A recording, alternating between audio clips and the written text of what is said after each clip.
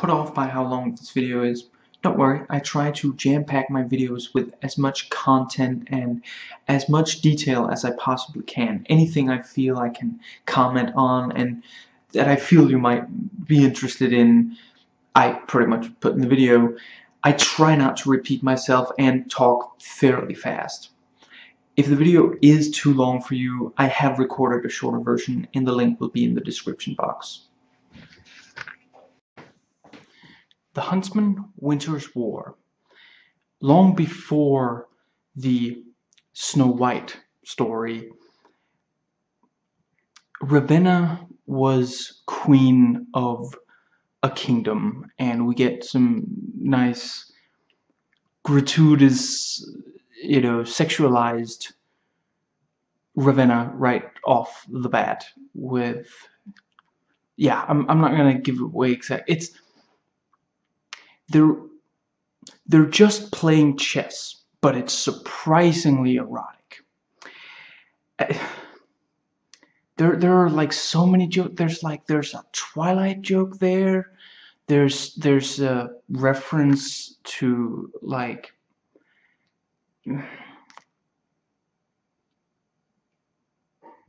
the James Bond parody, Mike Myers. Anyway, yes, she was the queen. She took over the kingdom, and there's some nice, really obvious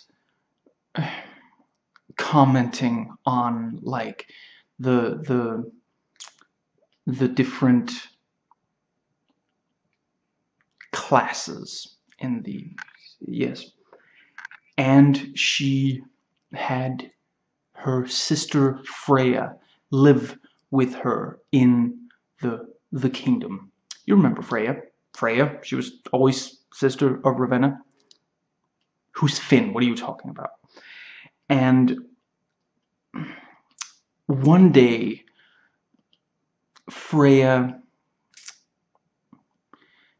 has a child, and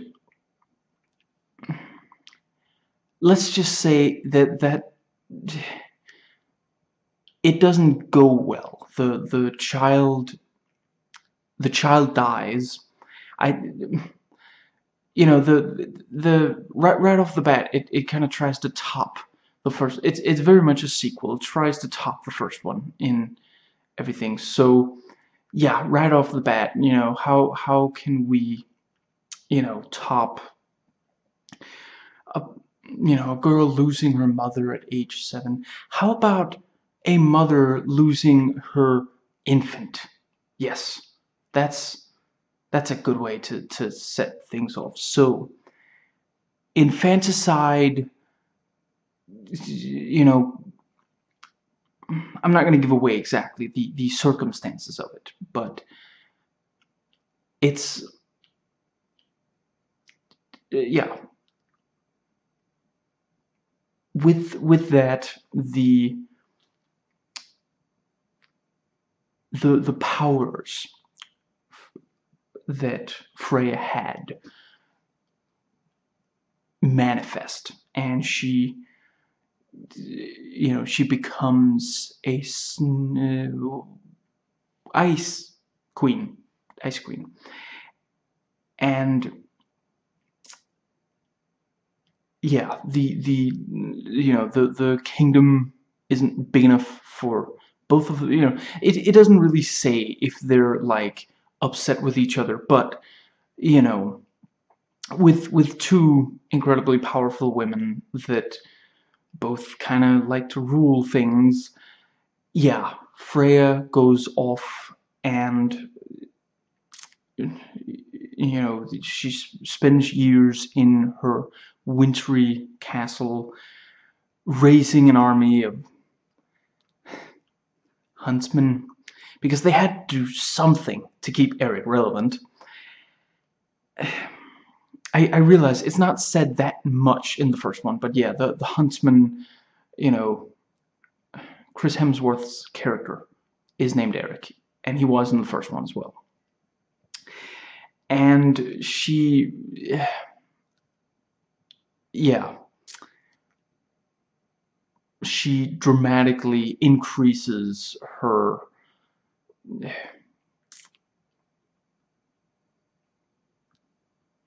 reach and freezes more and more as she takes over more land.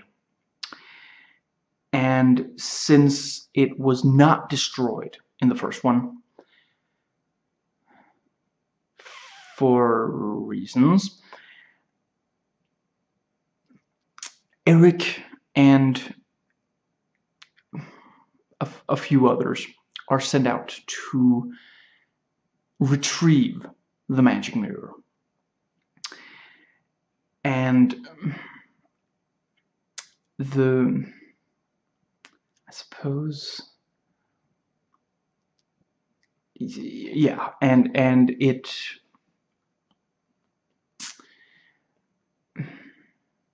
basically, the mirror started like it was like still talking to people after the ending of the first movie, and it seemed to, you know, we're told by William, who's in this for very, very little time, that Snow White is ill, and it's not entirely, it appears to be related to the mirror, but she may have just gone for some fruit. But yeah, you see Snow White almost like, I don't know, 2 seconds or so with her back turned, and we're told that she's ill, and that's it. And yeah, and they attempted to move the mirror, and then something went wrong, and now Eric is being sent out to deal with that. And maybe he'll just encounter some creatures, and you know, there'll be a creature very similar to, with a head at the very least, very similar to the troll in the first one, because it was, you know, it was something that was in the first one, so they should probably do something similar to it in the sequel. And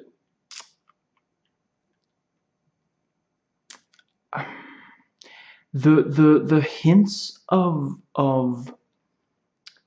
possible incest are much vaguer in this, and there really isn't any rapey kind of, yeah. So, you know, nevertheless,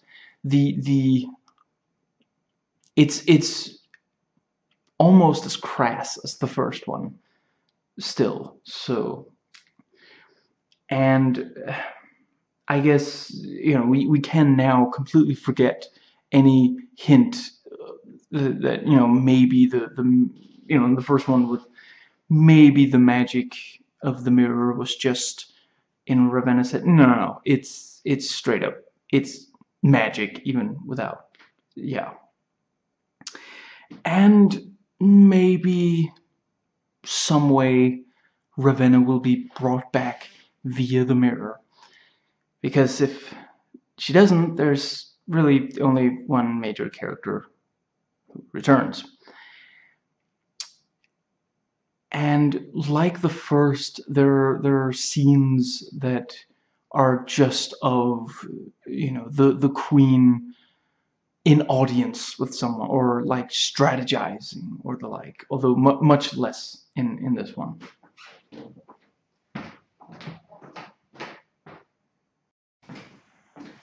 Doing last minute notes. The climax is okay, but it's very, very small and limited.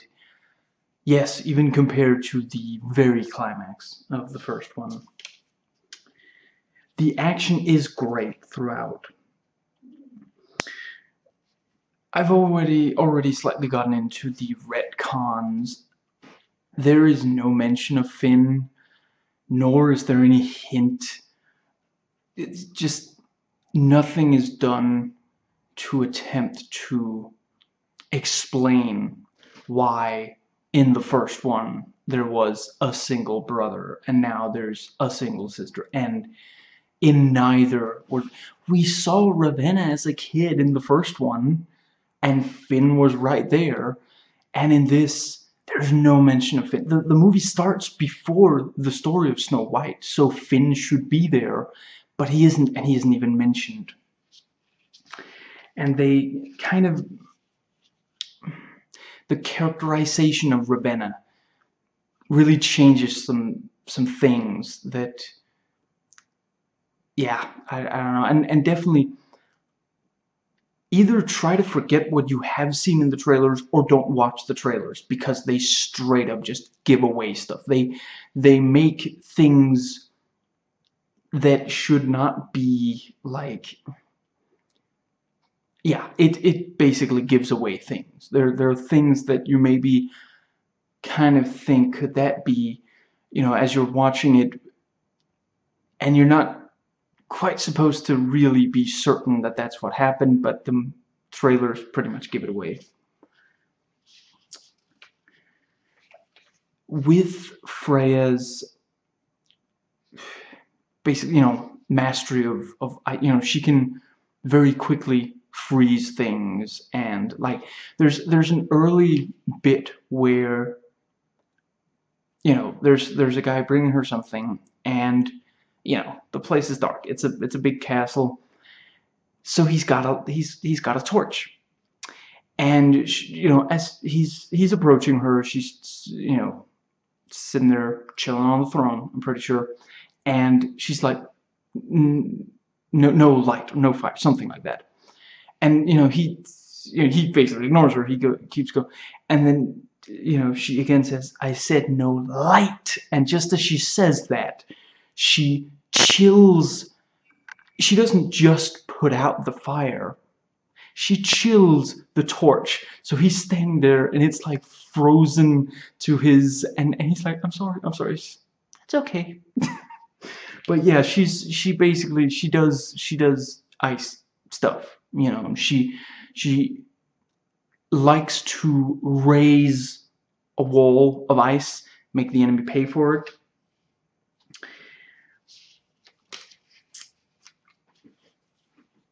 In the first film, the stuff with the dwarves is more complex and more interesting. In this, it's very straightforward. They're like very much just like they're comedy sidekicks, or they're very predictable kind of character types and such. But I will admit, I did enjoy them in this. Yeah, I found it enjoyable. Yeah, it was fun. They have some fun with them.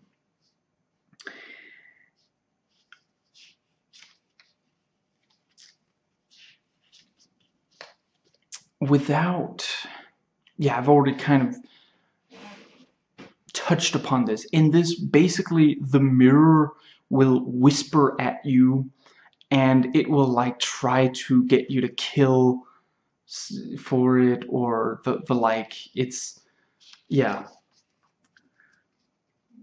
Which, I mean, I don't know, I guess we never did see it in a situation where it could have, you know,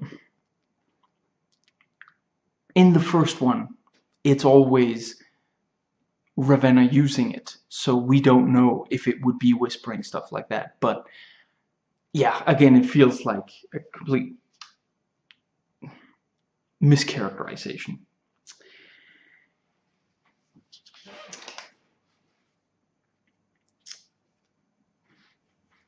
Among the, I already mentioned, you know, in the first one we meet a troll, and in this we meet goblins, and yeah, basically they're incredibly greedy, so they stole the golden mirror, and yeah, it's gonna be, you know, they're going to have to get them away from, they're gonna have to get the mirror away from them.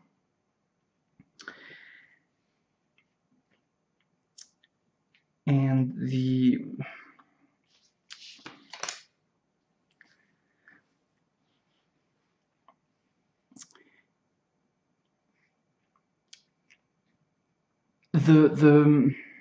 there's quite a bit more like straight up comedy in this, and I'd say about a third of it is just bad and just does not work. It's especially some of the early material. It just, I, they should have had some alternate takes, alternate lines for some of these earlier, you know, some of the first scenes where they try off this comedic material, and then the editor should have just gone with the alternate ones, because the early ones, the early material just does not work. And it's not, you can see what they're going for, and they get it to work later on in the film. But yeah, early on you're gonna feel like it's gonna be a really long movie with a lot of bad comedic writing, and it gets a lot better.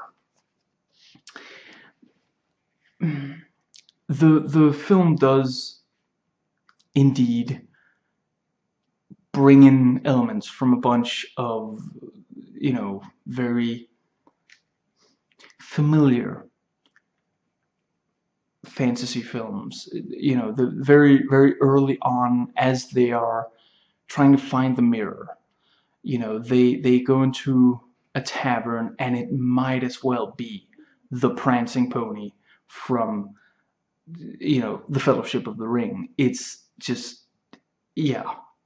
And you know, they have material about how, female dwarves are very unattractive. And so yeah, it's right out of,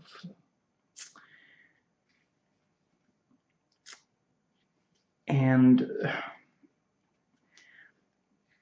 Eric does some like tracking kind of stuff, and it's real Aragorn at the start of Two Towers, and some Legolas as well. It's, yeah.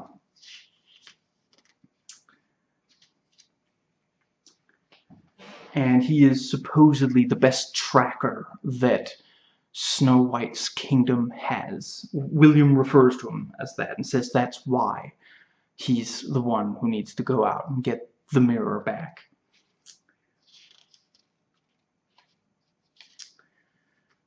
And it is revealed that very early on, Freya finds out that the mirror is out there. So Eric will have to get it before she has a chance to, yeah.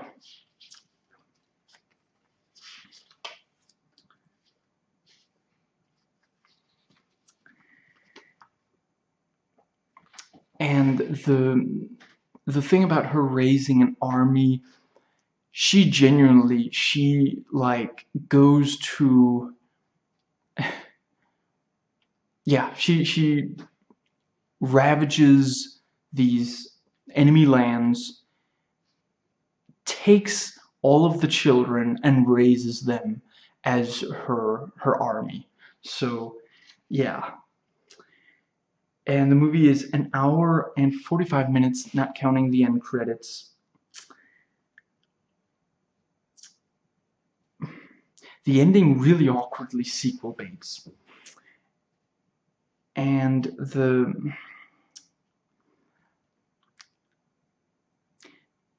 parts of the film are narrated. And I'm almost certain it's by Liam Neeson. And it's yeah, I don't know. I did not expect that. He doesn't narrate any of the trailers. And it wasn't, yeah. I'm not sure it's even on IMDb yet, his name connected to it, but I'm almost certain that's his voice.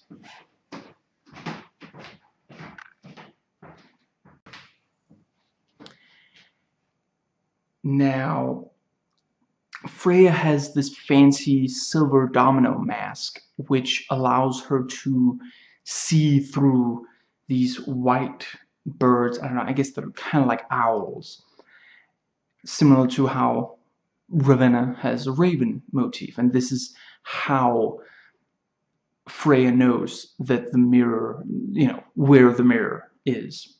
She knew of the mirror before the events of the first film, and then, she realizes, excuse me, that her sister has been killed. And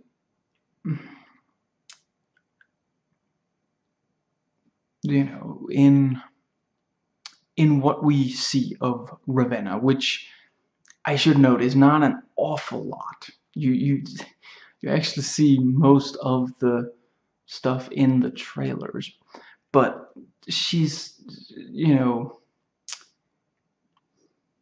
she's no longer particularly insecure, which again, as a really big part of her characterization on the first, but she does still have some sadism to her, and maybe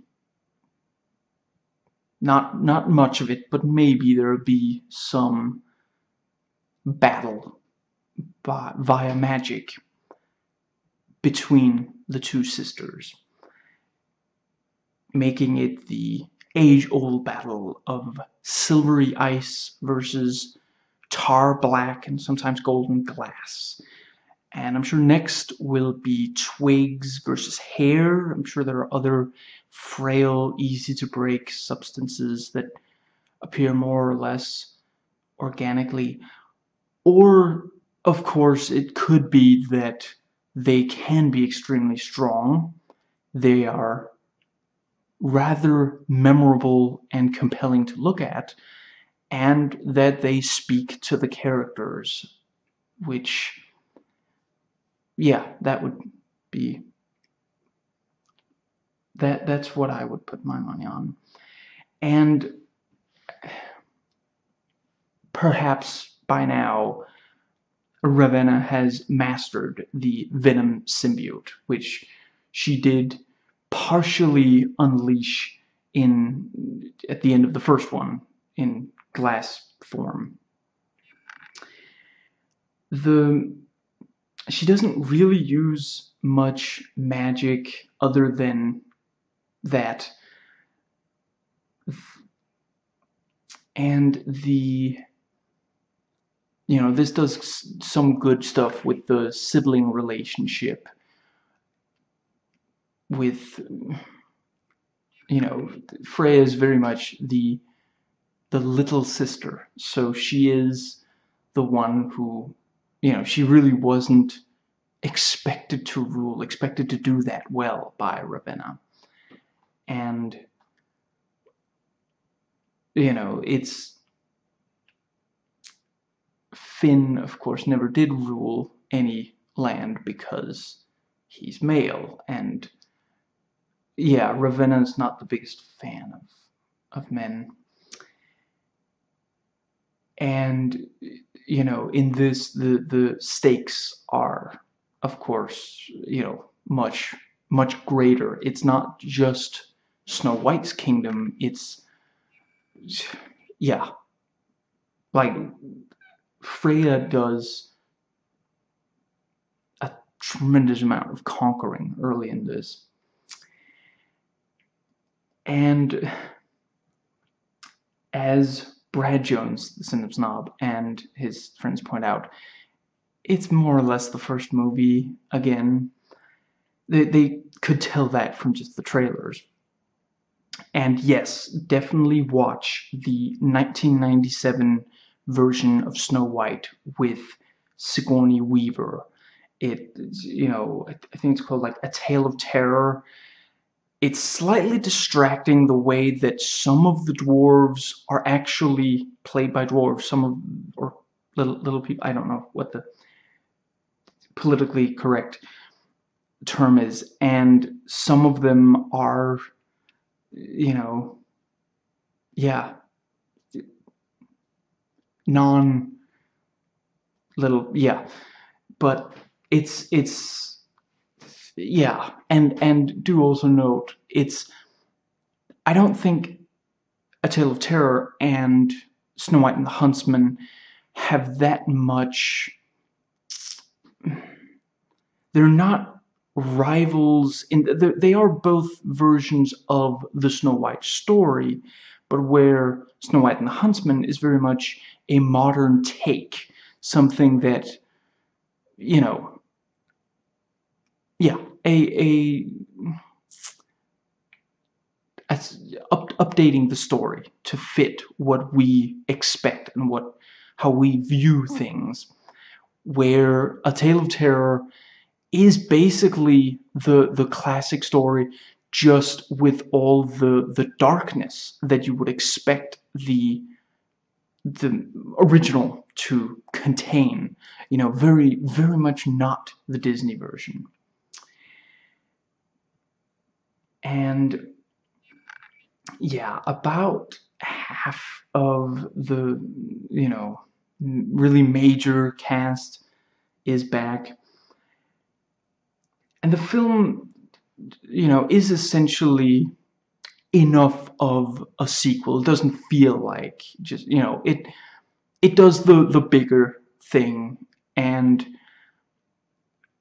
yeah, you know, it sets itself apart from the first one.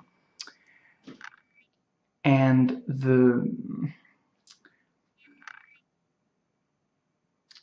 and at the same time, it doesn't go so far off that it ends up becoming completely, you know, you can very much tell that it is a sequel. And it is, you know, the retconning does make it kind of, it insists on being a sequel. It's, you know, I mean, you can watch this not having watched the first one, but it is constantly referencing, you know, it's yeah, this is not like just another story featuring some of these same characters. This is a sequel. You know, this is, I mean, it starts with some backstory, but it doesn't really do the midquel thing. It's very early on says, okay, and this is where the, you know, yeah, there's an early bit where it just, you know, where something specific happens, and then 7 years pass, and then with the 7 years having passed, the, you know, the events of the first film have happened, and we now know about Freya and her situation. And yeah, other than that, it's so it's, and yeah, I've already gone into how Snow White herself and the mirror, yeah, it's very much, this is what happened after the first one. Now, this is directed by a visual effects guy, but it was directed by the visual effects guy who was the visual effects guy for the first film, so he did work very closely on the first one. And to be fair, the director of the first one, that was his first feature. The director fares decently here. It does kind of try to have like a heart and a moral to it, like the first one, but it ends up being a bit too on the nose.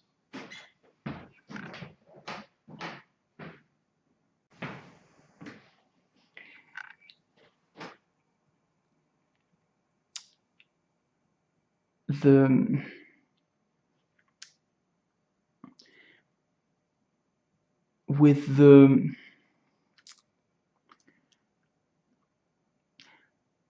first one does, as I've already somewhat mentioned, feel like every major recent, you know, fantasy film that came before it. And with, you know, between the first one and this one, you know, the Hobbit trilogy is, you know, was completed. So, you know, there was plenty of material to go for there, although they do appear to have more stayed with just Lord of the Rings itself. Maybe they were among the ones not as impressed by the Hobbit trilogy. None of the writers are back from the first one. One of the new writers is mostly known for children's films. I don't think that is too much like... It didn't really feel too much like a children's film, although certainly more conventional and less risk-taking. But considering that, you know, if I went into it and I didn't know he had written children's films, I wouldn't necessarily have assumed that about him. Also, his surname is Spiliotopoulos. The other writer has written Scary Movies 3 and 4, Hangovers 2 and 3, and Superhero Movie, which he also directed. I suspect that's where some of the worse of the writing. Really, given that, I mean, when I saw that was what we had as far as directing and, you know, director and writing crew, I expected far worse than what I got. And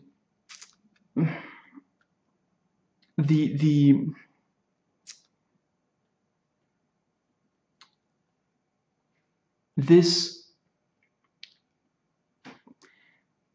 I have not watched Frozen, but this and that both adapt the same Hans Christian Andersen tale, you know, more or less loosely from what I can tell. But yeah, the Snow Queen, and I'm not sure this one takes that much from it, but there are some things, and certainly, you know, the Freya herself certainly has some. The plot is not really overly complicated the way it arguably is in the first one. It's fairly straightforward. You know, Eric is sent out to get back the mirror. Freya finds out, and yeah, I'm not going to go too much more into that, but excuse me, it's pretty straightforward. There are still a few, just a few wonky motivations and not quite, you know, unanswered questions and such, but yeah, like the first one, largely it, you know, more or less holds up the script and motivations and such.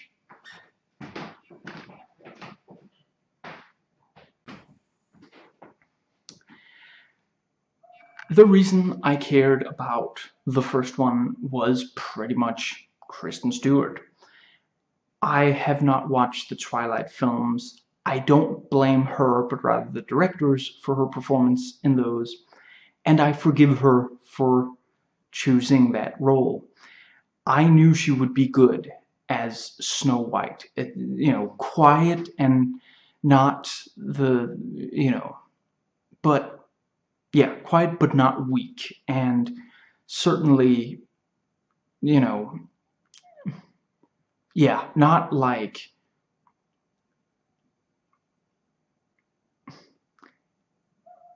not like too scared to go out and do.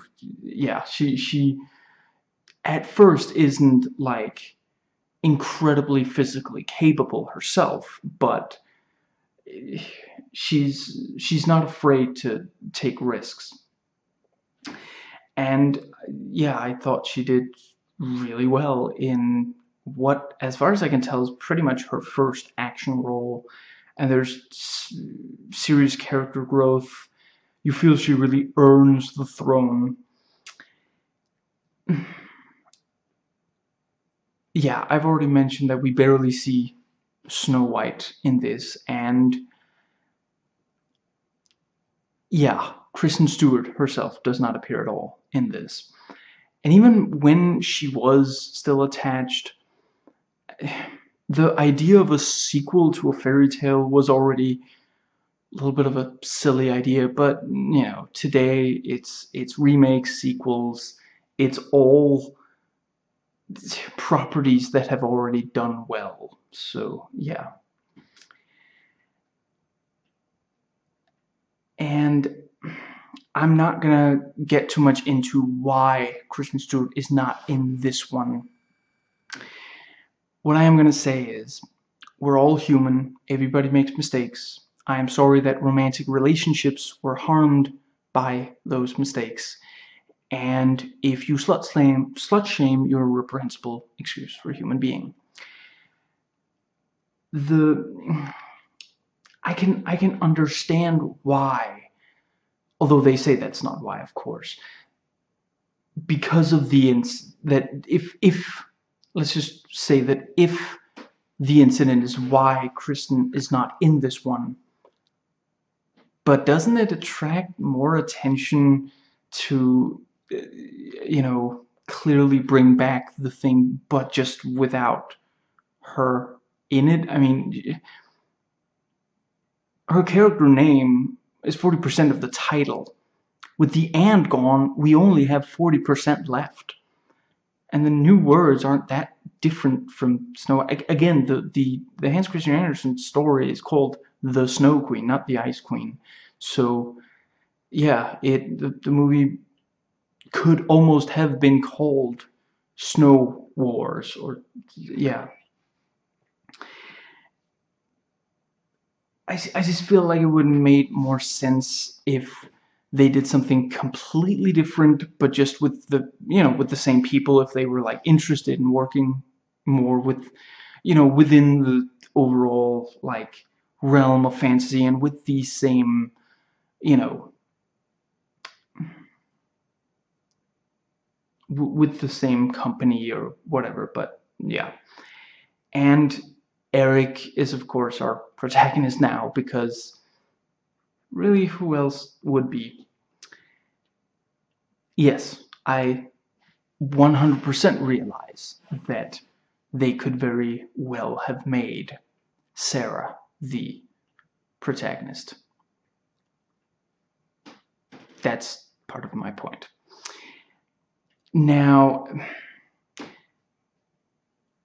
apparently some people, when watching the first one, thought that the character of Eric was, you know, that Chris Hemsworth was playing him, you know, the same as he plays Thor. And I don't know, I guess some people just have eyes but do not see. And you know, having just rewatched the first one, Eric is actually a little condescending towards, certainly towards Snow White. And, you know, she does, again, she doesn't start out as the most capable, and he does come around her, but that's, you know, part of the, but nevertheless, at first, he even when he talks to the Queen, when he talks to Ravenna, he's kind of, yeah, he has an attitude when it comes to women, which just when you look at this film, they really didn't think the whole sequel thing quite through, because the more you actually look at the characters who are, you know, in both of them, basically, you know, Ravenna and Eric, the both their characterization, especially Ravenna's, and just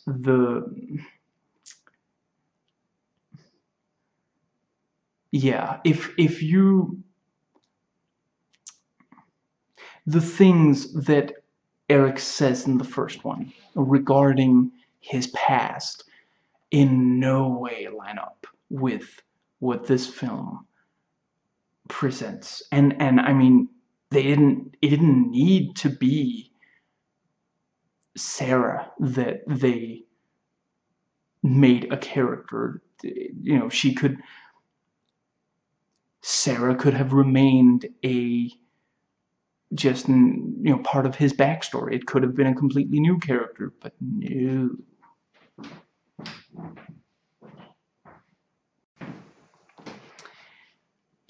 According to this, his wife Sara was a warrior. In fact, in some ways more capable than himself, and certainly a match for him. And so yeah, when he in the first one says, "Oh, you know, I came home, the stench of battle was on me," I guess she took a bath before he got around to, yeah. And you know, oh, I wasn't worth saving, but she still saved me. You know, just yeah, and you know, of course, now that his beloved is corporeal, you know, we can of course have, you know, yeah, basically, essentially a sex scene. The not a spoiler. This is part of the, you know, this happens very early in the film. It's part of the backstory. Which again, you know, in the first one, just, you know, some kisses and that was it. And then here in the sequel, full on, like, yeah, obviously not like, it's not an R-rated film, but you can you know, fill in the blanks nevertheless. And you know, I was a little surprised that in this, at no point does he tell Sara, I met this girl called Snow White. She reminded me a lot, you know, she reminded me a lot of you. I kissed her, that brought her back to life, you know. She has the same Scottish accent as he does, by the way. That might catch you off guard at first, but yeah.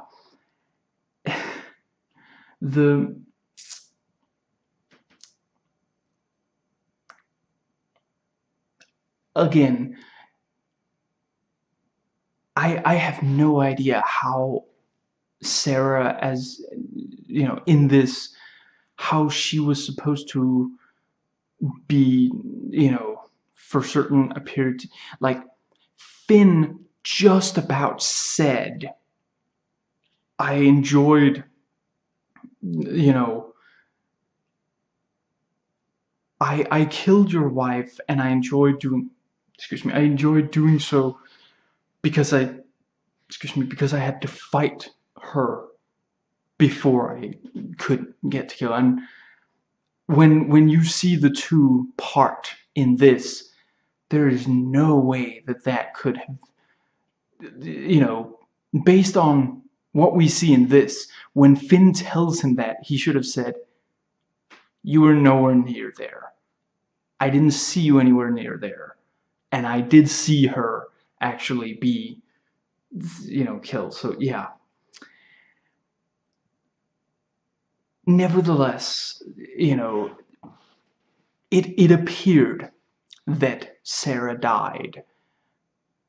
So, you know, maybe Chris Chris Hemsworth will yet again kiss a dead girl. Even if Kristen Stewart isn't in it, even though it's not a Thor film,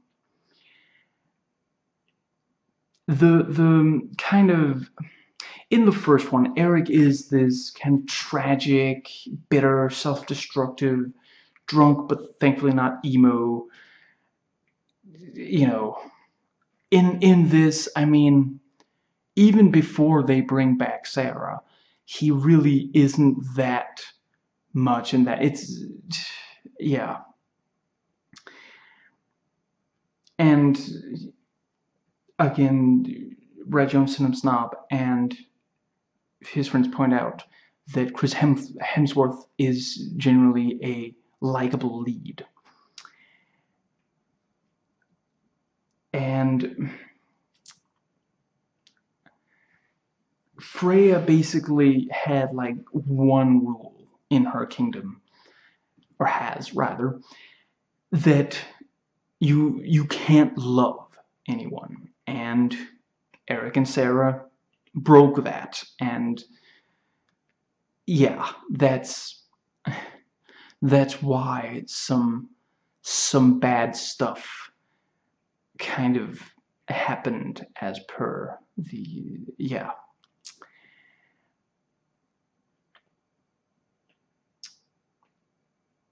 And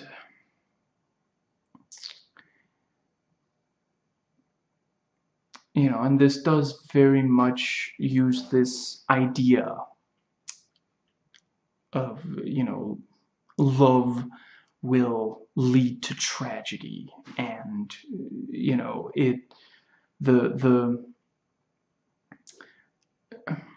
yeah, and that is an element where Hans Christian Andersen most definitely, you know, you talk about like, you know, oh, must be turning in his grave. In this case, if he is, it's to get more room to really give the film a big old thumbs up, especially Freya.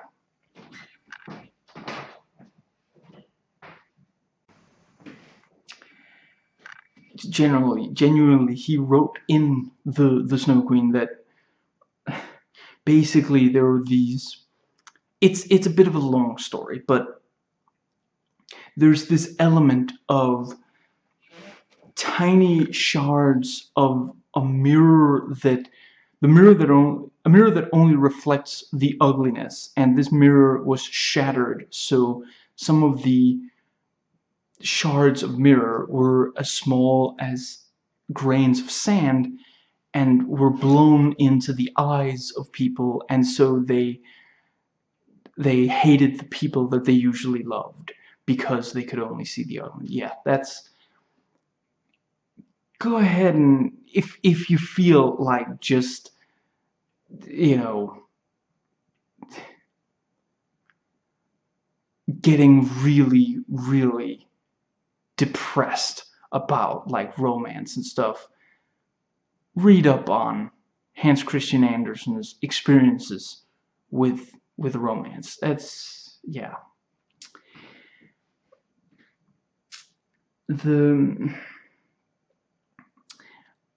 I think Sara may be the first real action-heavy role for Jessica Chastain, and of course it is just yet another strong female character for her, and another strong female character for the film. You know, in these two films, the women never, you know, they don't sit around hoping for the best passively. They go out and actually accomplish things, and both films are very much women taking on other women, and the women are the ones who wield the power. I have not seen Jessica Chastain in that much, but I have liked her in each, which includes this one. There are definitely weaknesses to this film, but I don't think any of them lie on the shoulders of any of the actors. They all do rather well. And yeah, basically Jessica Chastain, Lawless, Interstellar, and then this, and yeah, she's amazing. And Spoonie points out about Ravenna that she kind of Al Pacino acts. She shouts very suddenly. And I'd add to that that she also does the John Malkovich thing of the dissatisfied, as Nostalgia puts it, the dissatisfied patron of the Olive Garden who enunciates everything to prove his point. Finn does that as well in the first one, both of those. Freya, not much. She especially hardly ever really shouts. She's much less, like she's somewhat commanding, but she's, you know, not quite in that same way.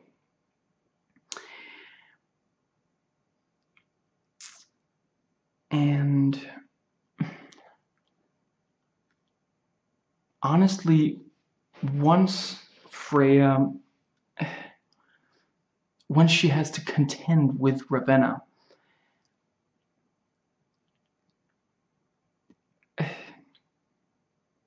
Emily Blunt, who I don't know from a lot else, this and Edge of Tomorrow, I may have seen her in one or two other things, but that's pretty much it.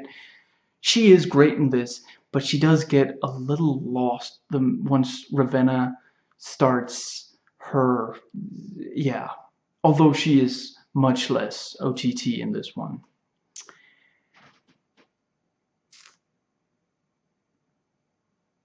And there really aren't very many like shouts of out or big proclamations.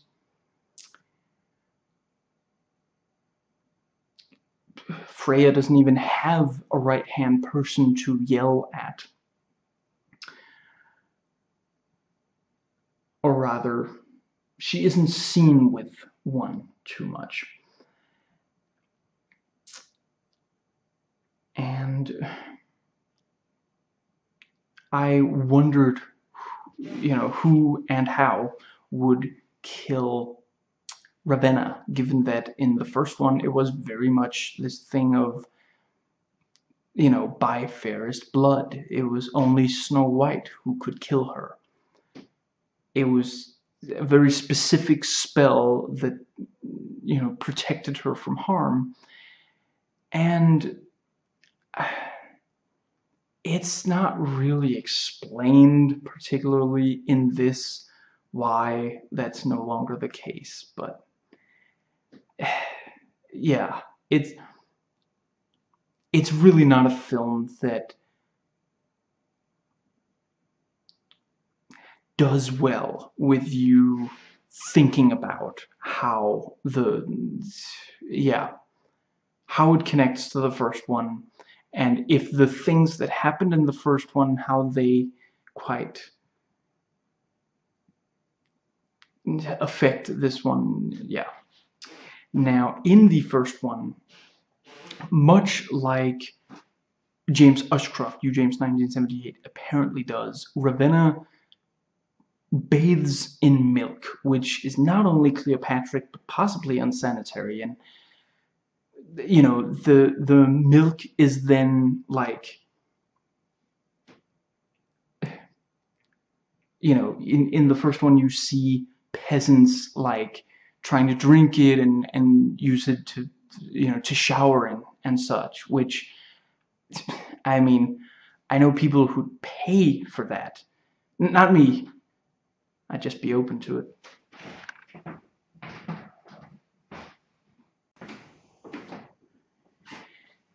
Nick Frost's Nyon, I want to say Nyon, returns, and he is still somewhat greedy and such. And we do have a few more dwarves, and they are new, they're all new actors, and as such also new characters. You know, that Nick Frost was the one considered most funny. You know, the rest of them really were like these, you know, incredible like character actors and such, and you know, and then Nick Frost, the funny one. You know, so they brought him back, and yeah, the new dwarves are yet again not little people, just you know, they're regular sized actors who, you know, via effects are made to look smaller. Although this time they're not quite as famous actors, so it's maybe less distracting. And in this there are not 7, or rather, as you might note, in the first there are 8. And then, you know, let's just say maybe there aren't 8 by the end of the film. And I saw someone online just absolutely flip that there started out being 8. If they had actually shown flashbacks to how they said there used to be far more, dude would have had an aneurysm. The dwarves were very much these unexpected steal the show kind of characters with these really memorable personalities and really distinct relationships between the different ones. You know, some of them were siblings, some of them were friends, fathers, sons, and they were these incredibly fun supporting characters. Yeah, I've already mentioned in this, it's very much just these very straightforward ones, but yeah, what can I say? I found them to be pretty endearing. And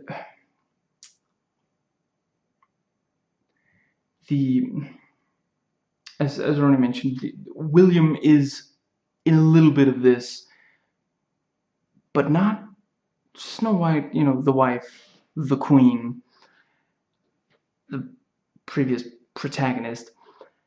It is possible that she went off screen to look for the real scepter instead of the branch that she was holding at the end of the first film. And I do think that, again, I commend the actors. You can really tell that this William is the king of the land. And, like, yeah, you know, in just the very short, you know, screen time he has in this, he's completely different from the William we see in the first film, in most of the first film. Now,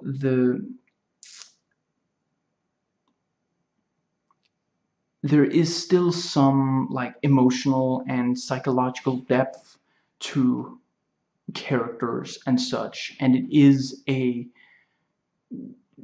in part a modern gritty take on this kind of, you know, a reimagining, or rather the first was a reimagining of the Snow White tale. This one is not, it doesn't follow the Snow Queen, like, not all that much. Now,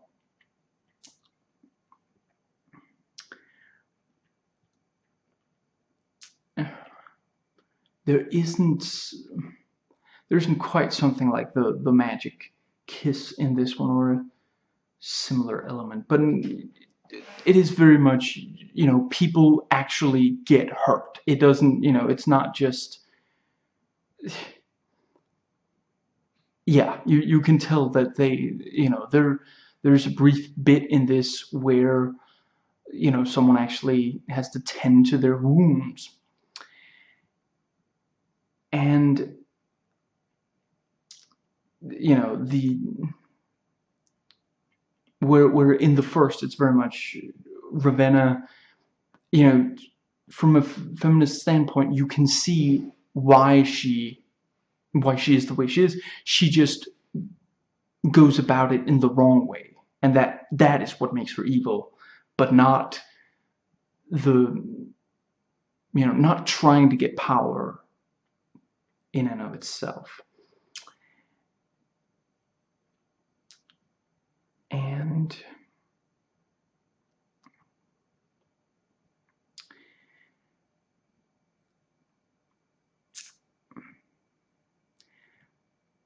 I've already somewhat mentioned, in this, some characters who were complex in the first are kind of, just become they're much more superficial in this.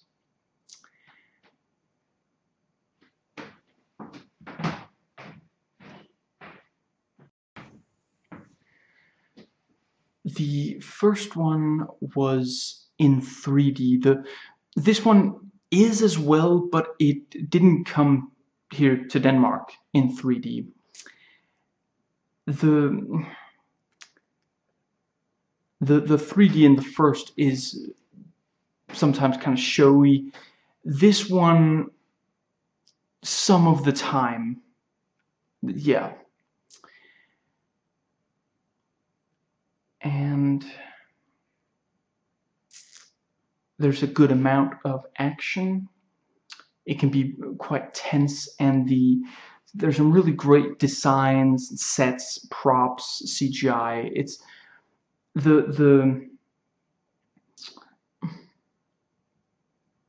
they have a lot of detail and different variations to Freya and her, immediate, what she wears and how she uses, and not as much as the first, but it does still have some really striking images, and it's filmed fairly well. Not as, the first one is gorgeously filmed, and this one, it's pretty well. And there's still some, like, kind of living nature kind of stuff, but it's, in the first, it's tied very directly to the overall story and the thematic. And here it feels like it's there because it was in the first one. It doesn't really affect anything. And we never go to the LSD forest, which I really missed. Now, the overall film, it's a little less dark. I expected it to be a lot less dark, but it does definitely try more for humor than emotion, and thus it's easier to market, or perceived to be easier to market. And certainly this one is more crowd pleasing. There are elements that are, really supposed to get a crowd going, where the first one more took risks, and but there is still some blood and some violence and disturbing content, and characters will very clearly be in pain. And this thus also doesn't really have the really messed up imagery of the first, where the dark forest would have like tar and rot and maggots. What creatures there are quite well integrated and are not fought like the warrior within boss. And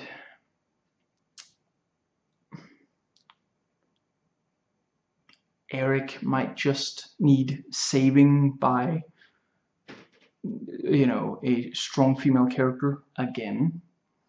The Princess Mononoke Forest Spirit does not return, and this one doesn't. Where the first one is very much this kind of thing of the evil queen rules, turns nature bad.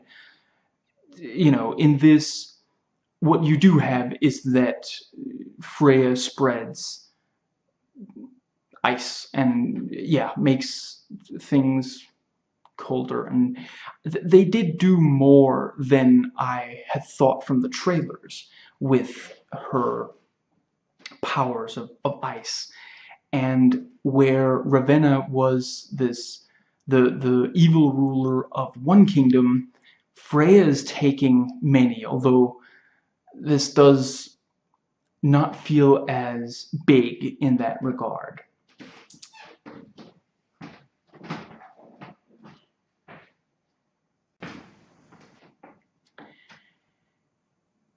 The use of slow-mo tends to be more effective in this than in the first. And this one doesn't really push the PG-13 rating the way the first does. The symbolism, themes, and use of color are still there, but a little more obvious and less interesting. And the score is quite good. I've reviewed other parts of this franchise. The links are in the description box. Please comment, thumbs up, and subscribe for more content.